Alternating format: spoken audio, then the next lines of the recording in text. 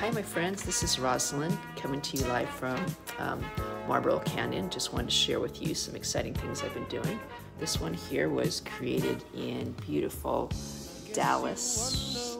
When I was there, I had done this picture of a tablecloth. It was absolutely spectacular.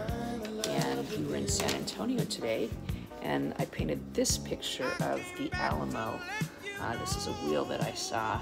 And then there was a picture that I found of one of the guys who was shooting the muskets, and I was so inspired to paint. I created this one right here on muskets.